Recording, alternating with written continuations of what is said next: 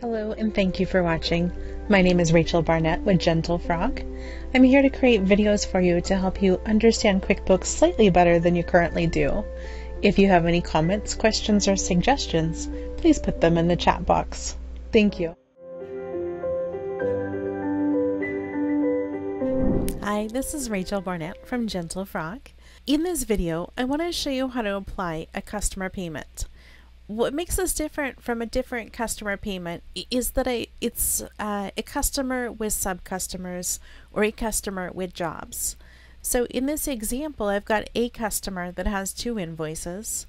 If I click on job A, you'll see that's one of the invoices. And if I click on job B, you'll see that's the other invoice.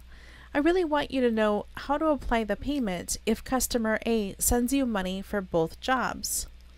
So simply put, there's a couple ways. You can go new transaction, payment. So you have a customer, you have the payment date, you have the payment method. We'll say that it's check, check number 123, and I'm going to deposit to my checking account. And what is the total amount of money that my make-believe customer has paid me?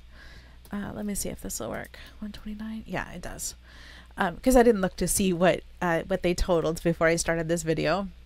So in make-believe land, I got a check for $328, which covers invoice number 1007 for job A and 1008 for job B, and it's being paid by a customer, the parent customer for both.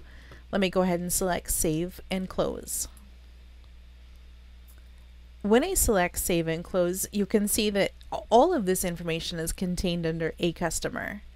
If I were to go to job A, I just see that it's paid. If I go to job B, I just see that it's paid. If I wasn't already here at the customer list where I could easily click on new transaction on the right, the other way I could go to mark it as paid is in the upper left hand corner. I could click on plus new. I could go to receive payment. And then this will take me to the screen where I was just at, and I can pick the appropriate customer. Let me go ahead and cancel out of this.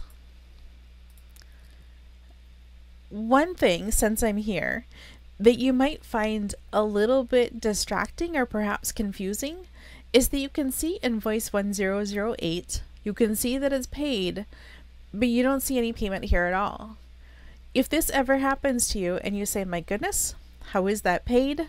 You can figure that out by clicking on the invoice, going to When Payment Made in the upper right hand corner, clicking on the date, and now you can see, oh, the payment is linked to the customer called a customer.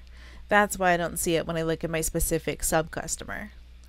I hope this has been helpful. If you want to see a blog with step-by-step instructions, including pictures, we'll go ahead and put a link to the blog in the notes for this video.